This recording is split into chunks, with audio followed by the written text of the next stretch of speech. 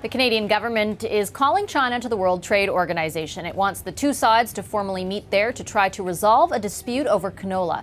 If talks fail, Canada can request a ruling from a WTO panel. Since March, China has blocked imports of Canadian canola seeds, alleging inspectors found pests in some shipments. Efforts to send a delegation to see the evidence have failed completely, let alone efforts to simply talk about it with the Chinese. More than 43,000 Canadian farmers grow canola.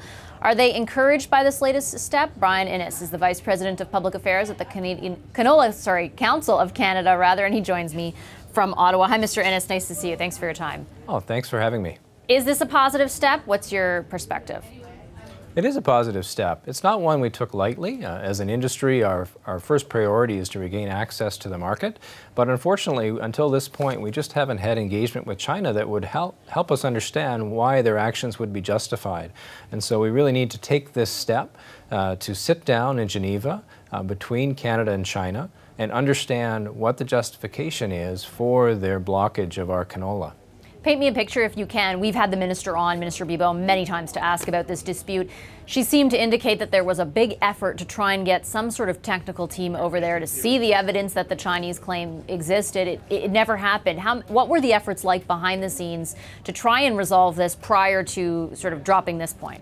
Well, that's right. So since March, there's been a lot of efforts made by both the government and ourselves as industry, really trying to understand why the Chinese have taken these actions. Unfortunately, despite those efforts, there's been some exchanges, but no real significant evidence that would explain how their actions are justified. So whether that's conference calls or meetings, there just has not been the information shared by China to explain how they can be consistent with their WTO obligations.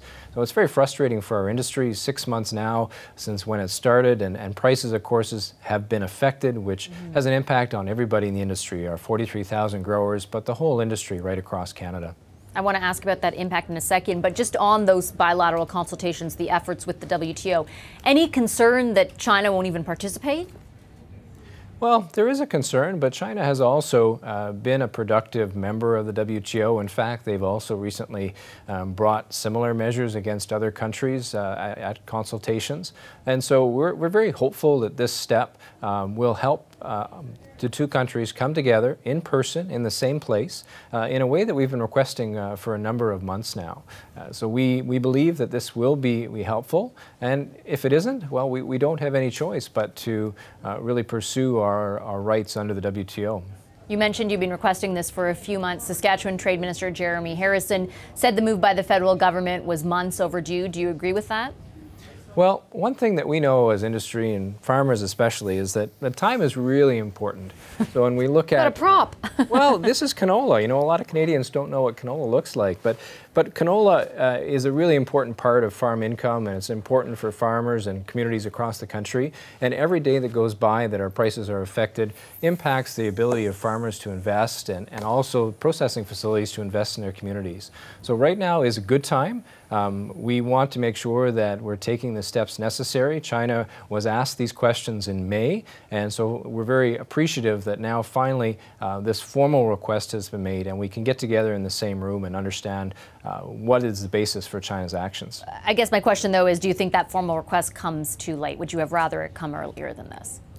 From our perspective, things are complicated. So when we talk about China's rights and obligations, every country has a right to protect their plant health, but they also have an obligation to make sure that the things they're doing are the least trade restrictive possible. And it's taken some time to make sure that we're asking the right questions of China. So for example, that means that when China says that pests are a problem, are those pests actually in our canola shipments? And we're certainly not agreeing that that's the case. If those pests are indeed present, are they not also present in China? And then finally, is it really a risk to China if those pests go to China when our canola goes to processing plants surrounded by concrete that are hundreds of kilometers away from where canola is produced in China? So those are the things that take a lot of detail to really understand, and it's taken a number of weeks and months to get to this point, but today's a very good day to move forward. And I understand all the technical arguments that you're laying out, and I'm sure you're aware there's a political discussion occurring as well. There are many who assume that this is being done in retaliation for the arrest of Huawei CFO, Huawei executive Meng Wanzhou. There is a new ambassador to China that has just been appointed, Dominic Barton. I'm wondering if you've had a chance to talk to him, or anyone from the industry has, and how optimistic you are, if at all, that he will be able to move the ball forward.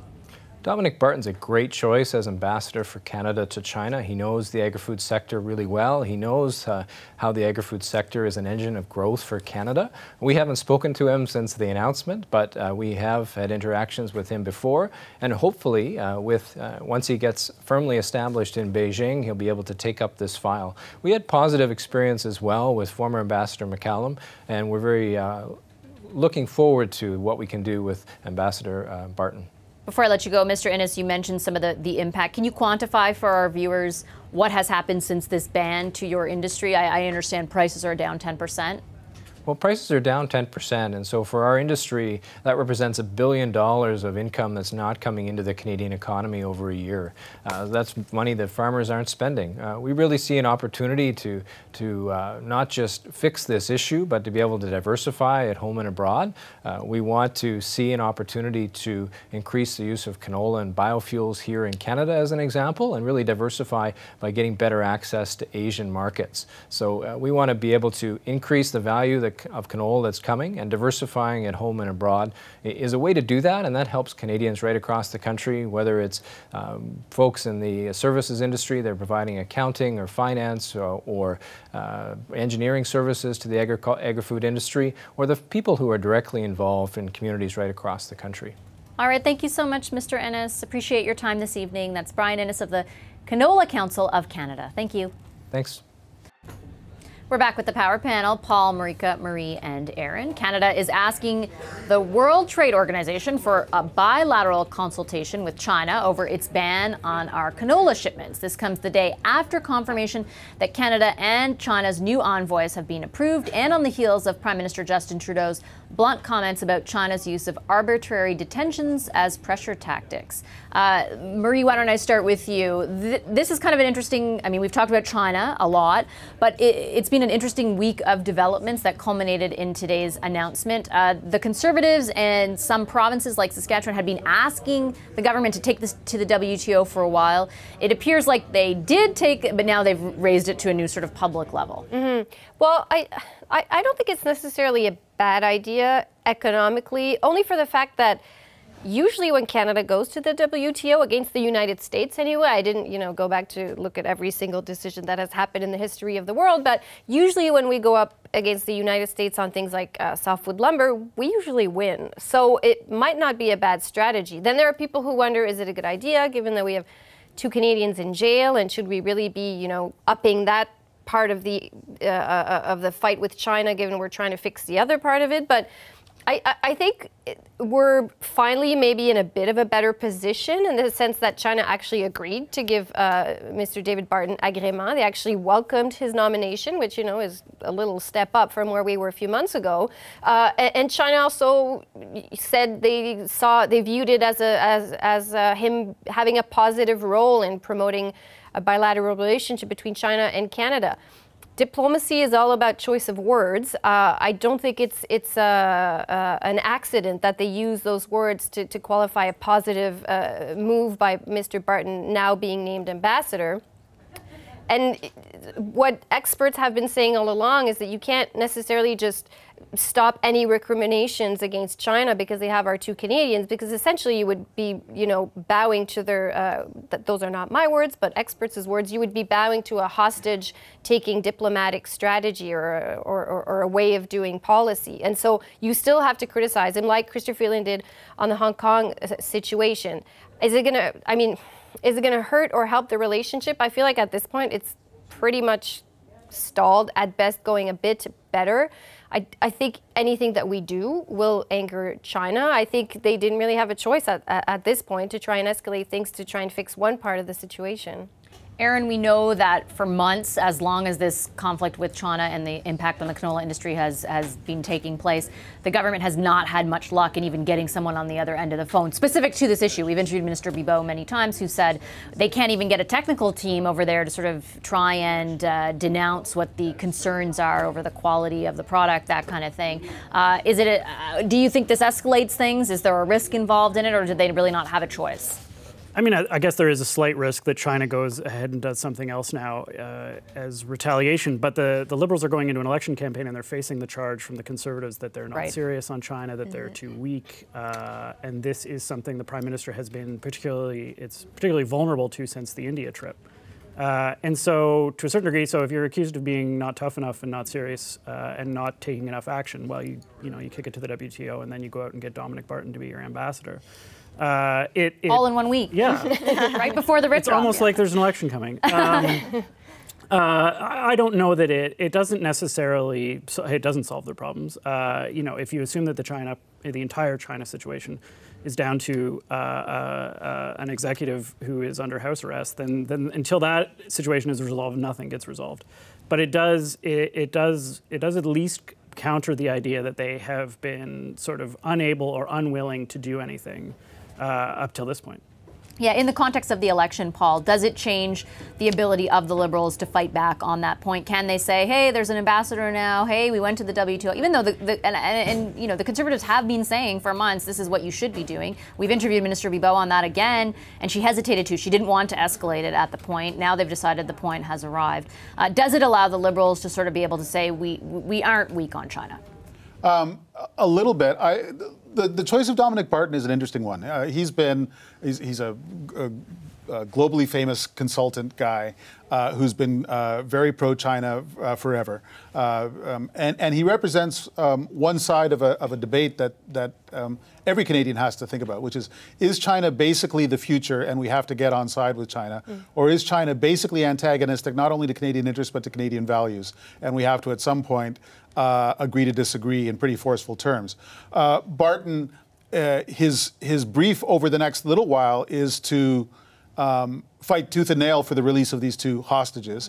But everything, his philosophy of China very much has been for a long time that China is the future and that Canada's got to get on board.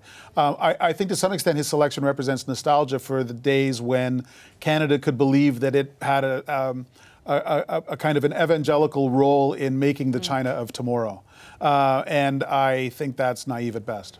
How do you think this issue plays out, Marika, in the election? I think that's the key, is this timing does put something in their toolbox to show to the electorate, especially to farmers in the prairies who are feeling left out for many reasons or neglected for many reasons. I think this shows that they are, at least in a symbolic way in the short term, fighting for their efforts. And I think the ambassador also, as you mentioned, plays into that it gives them a rebuttal that I don't think they had a week ago. Do you think this issue is an issue? Do you think, Marie, that this is even something that's going to be particularly important to Canadians? I mean, the detainment of Michael Kovrig and Michael Spavor has been top of mind. It's certainly talked about quite often. Do you think it's something, though, that will be, a point of interest in this campaign? I think foreign affairs are rarely a point of interest in an election. Broadly, yes, but I think elections are rarely decided on foreign affairs files unless something really happens, some sort of escalation, and then perhaps I would be proven wrong. Yeah. So I'm not sure. And then I agree with Marika that this does kind of send a message to reassure farmers. Unfortunately, those farmers are probably in ridings that won't vote Liberal anyway. So I think it takes away arguments from the Conservatives that Mr. Trudeau has been weak against China. But I don't necessarily think that's a big vote swinger. Aaron, do you think, I mean, the Conservatives' line very much in the last month has almost cemented when foreign policy is concerned to failure, failure, failure, weak, weak, weak. Do you think that message has traction? It could. Look, I think Marie's right that foreign affairs is rarely a huge issue in a Canadian federal election. That said, this has been a pretty interesting and unique period in world history over the last 4 years, and that may change things. There are going to be questions about who do we want against Trump? Who do we want on China? Who do we want dealing with whatever's going on in Europe these days? And so it could, to that degree, play into it. And Trudeau has managed to put himself in a spot where he can say, look, I handled Trump, and we got NAFTA to a peaceful resolution, and he should be able to claim credit for that. But there are those pictures from India.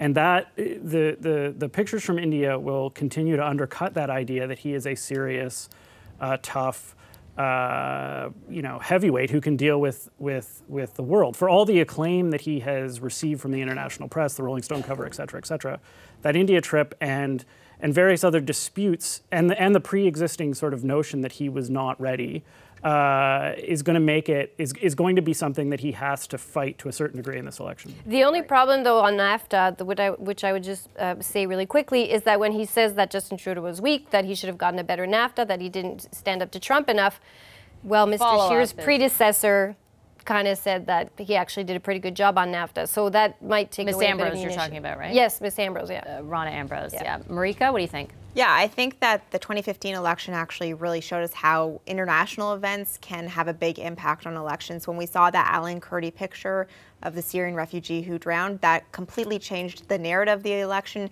It changed the trajectory of the election. And so, again, there's always that caveat, right? Events. And that could make things like the Monk debates really important for Trudeau, or as per usual, foreign affairs will, take a back seat to domestic affairs in an election. Paul, final word to you. What Justin Trudeau has learned as Prime Minister is that even a popular, photogenic Prime Minister can't repeal the laws of physics. On the narrow issue of Spavor and Kovrig, the important issue of Spavor and Kovrig, they made a big strategic choice, which was important and I think right, which is to not allow Canada to be bullied and isolated. All of those leader calls he made to heads of government and state around the world to get them to not say that this is a bilateral dispute between the two countries, but that this is a clash of values in which China is clearly wrong, is exactly what China was hoping wouldn't happen. And yet they're still captive, and yet the Chinese regime is still not talking to us about that. And, it's extraordinarily frustrating, and it would be for any Prime Minister.